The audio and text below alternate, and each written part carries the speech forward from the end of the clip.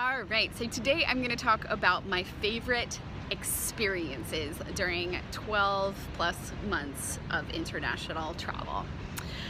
So everybody always wants to know, well, what's your favorite city? What's your favorite country? All of that. And you know, it's really hard to answer because it really depends on what it is that you're after. So I think the most livable country for me, like in terms of today, I could just move in, start a community, buy a house, settle in and put down roots, is probably Australia.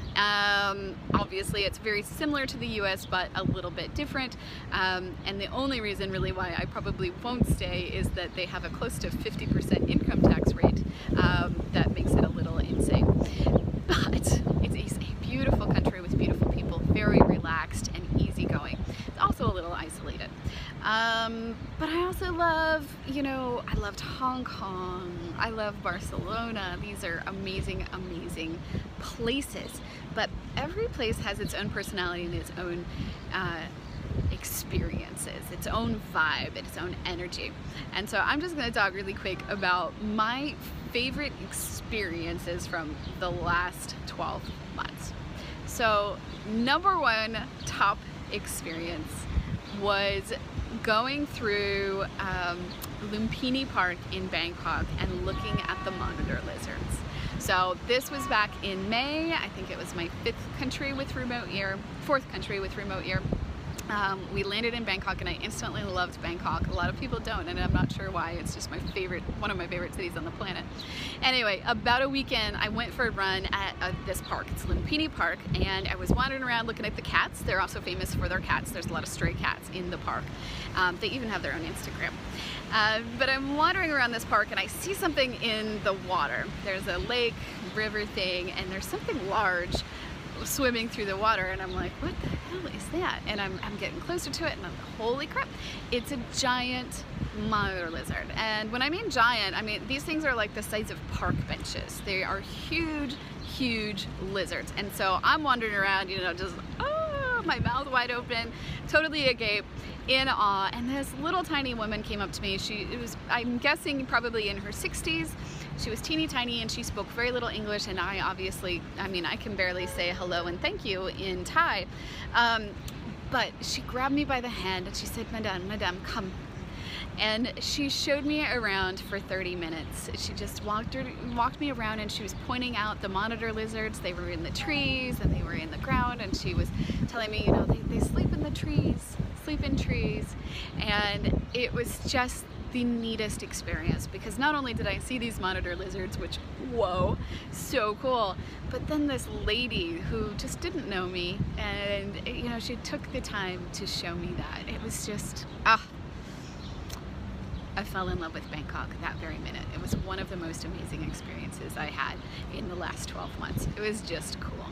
So that was number one.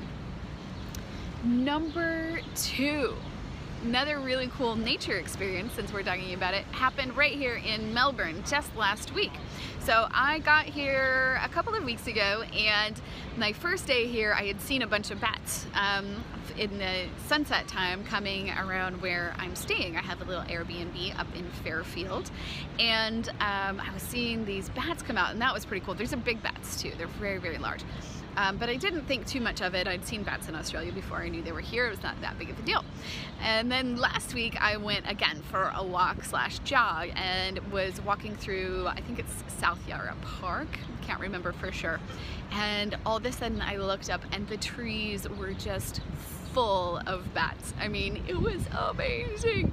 And these are these giant fruit bats, and they're called flying foxes here, but they're really cool, they're really noisy, and there's just thousands and thousands of them. And so to just stumble on a bat colony like while you're out for a walk, how amazing is that? It was so cool. Oh, what a country. Really great country. Third amazing experience of the year, I would say, was taking a trip to Koh Rong in Cambodia. Koh Rong is an island. It's consistently listed as one of the best beaches in the world. It's absolutely beautiful and absolutely isolating. This was one of my both my best and worst experiences on this entire year. Now, how can it be the worst experience if it's the most beautiful beach ever? Well, real simple. Here's a pro tip for you. Just because a website says that they have air conditioning at the hotel does not always mean that the room is air conditioned. So be very careful where you book. Now, Koh Rong is right off the mainland of Cambodia. You take a ferry, it's about an hour off of the mainland, and Cambodia is probably the hottest place I've ever lived. Bali's real close, but Cambodia, man, it's like sweltering. For those of you in Fahrenheit, it was averaging around 95 to 100 degrees Fahrenheit with 90 to 95% humidity, and it's just unbearable. So I take this ferry out, I'm out in Koh Rong. It is absolutely beautiful. There's probably 100 people on the island. It's stunning. The sunsets are amazing. You can walk out, you know, a quarter of a mile into the sea and still just be standing, and it's perfectly clear and calm. But it's so hot that when you go back to your room at night, there is absolutely no way to cool down. So it was pretty tough. Also got pretty sunburnt on that trip, so there is that. But Koh Rong, Cambodia, definitely worth a visit and worth the effort that it takes to get there. From Phnom Penh, it's typically I believe a 4-hour bus ride. Ours took 6 because of the traffic issues, and then you take another ferry, which is another hour or so. So it's not super easy to get to. Absolutely worth it. Totally stunning. And that's it for today. Those are my top 3 travel experiences from 1 year of travel. Obviously, there are many, many more, and I will talk about more adventures in future videos, but I just wanted to give you some highlights of what I've experienced in the last year so that when you are planning your future travels, you can consider some of these areas. I hope you have a wonderful day.